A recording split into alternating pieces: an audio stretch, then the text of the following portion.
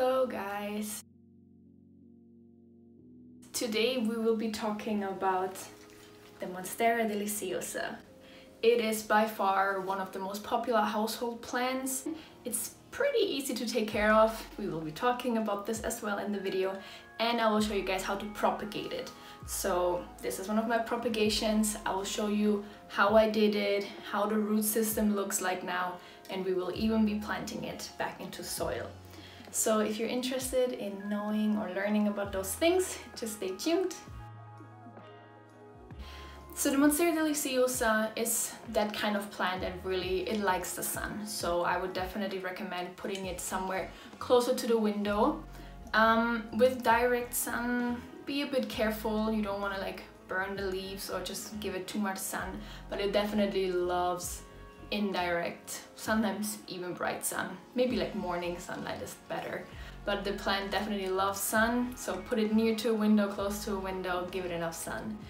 With the watering, I water mine like once a week for sure.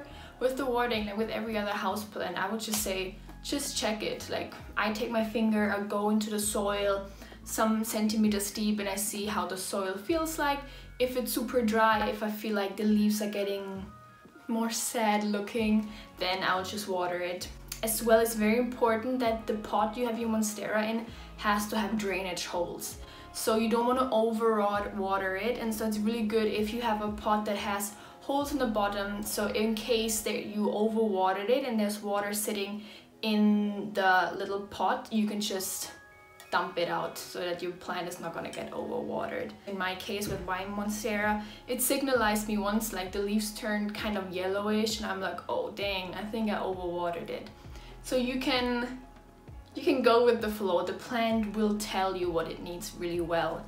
As well, most people love the Monstera Deliciosa because of its leaves. So you can see those beautiful cuttings here.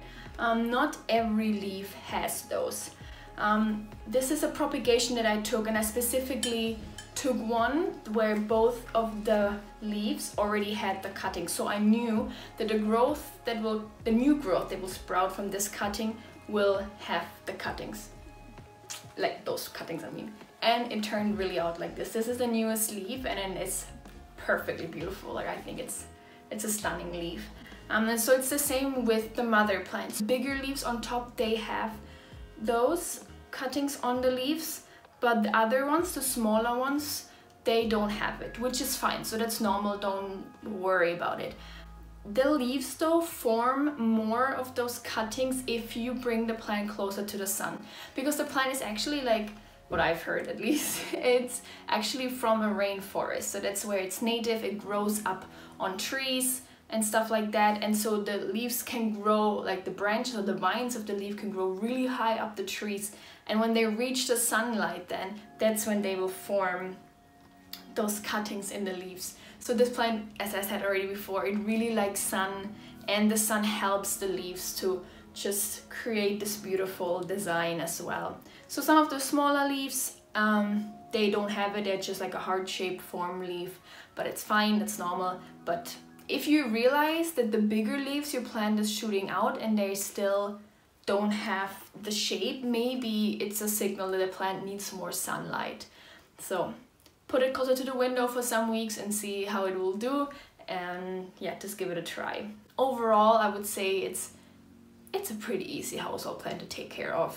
It might look really big and maybe more difficult to take care of, but it's not. It's quite easy. It's a quite simple plant. It's as well easy to propagate, and I will show you how that goes as well. With fertilizing, I'm not that professional with plants. It's a hobby for me. So since I'm transitioning to a lower impact life, a zero waste more lifestyle, I actually use my banana peels and put them in a glass with water and close it up with a lid, let it sit for like 1 or 2 days, and that banana peel water can be used as a fertilizer. So that's what I'm doing. That's the fertilizer that I'm using, and I do it maybe once a month. Yeah, that's it. Let's get into the propagation part. Okay, the propagation part is really simple. I'm gonna show it to you guys really quickly. So this, where I'm showing you guys, is exactly where you will need to cut. You need to cut maybe 2 or 3 centimeters below the aerial root. The aerial root is this little thing. It can be longer or shorter, all depending on your monstera, how it will look like, but you need this aerial root because this is needed for the roots to grow out. So just cut 2 or 3 centimeters below. It's really that simple. And that's how it's gonna look like after you cut off your cutting. This is already healed, but your plant is just gonna continue growing and all is well. Now, after you have your cutting, you place it into water. And then you let it sit there for weeks and weeks and weeks until a root system is being established, until roots are gonna grow out. Which clearly happened with this one. You can see the roots are insane.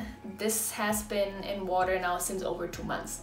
So of course the roots are pretty crazy. At this point, there are definitely enough roots to put this beauty in a pot with soil. So the propagation process, for me at least, is done with this one. It even shooted out a whole new leaf. And now it really needs soil. It even produced this new big aerial root here. And I show you where I cut it. So here you can see this was the side where I cut it. So out of the cutting spot itself, there's no root growing.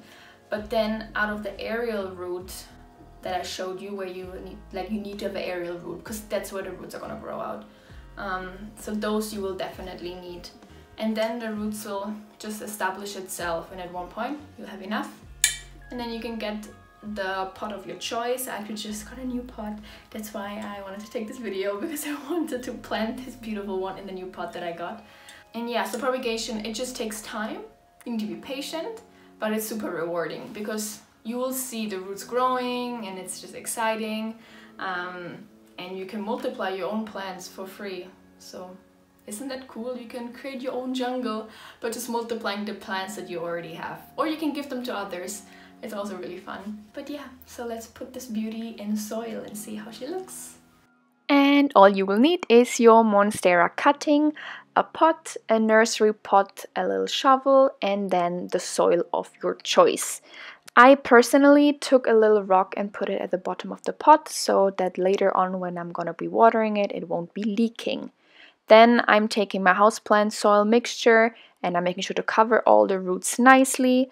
I press the soil a bit down just to give some stability to the plant, and then I'm gonna water it thoroughly until the water even comes out at the bottom. It's just important to make sure it's moist because it was in water for so many weeks now. And then look at it, mother and daughter together, and that's just how it looks like. So beautiful. I hope you liked that video, that it was interesting, that you learned something new, that you might maybe even gonna propagate your own monstera if you already have one. If you don't have one yet, go get yourself one. It would be awesome. It will look beautiful. I can totally recommend. So if you liked that video, I would love it if you would show some engagement, if you would like this video, if you comment, or maybe if you would subscribe. It would make me happy, of course. And yeah, so new videos are gonna be coming once a week on different kinds of topics, plants related, but also transitioning to zero waste. These are kind of the topics that I'm talking about. So if you're interested, just subscribe, and I hope to see you next time. Bye.